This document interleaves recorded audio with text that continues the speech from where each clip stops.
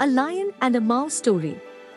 Once upon a time, a lion was sleeping in a forest. A playful mouse saw the sleeping lion and jumped on him to play. The lion woke up from the disturbance and caught the mouse. He was about to crush the mouse to death. The mouse apologized for disturbing him and promised he would help the lion in the future if he spared his life. The lion accepted the deal and did not kill the mouse. One day the lion got caught in a hunter's net. He couldn't free himself and pleaded for help from anyone who could hear him.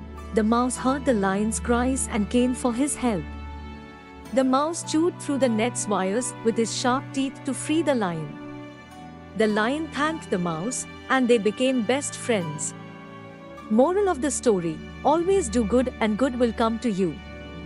The lion shows kindness to the playful mouse by not killing him for disturbing his sleep. His act of kindness comes back to him in the form of the mouse's help.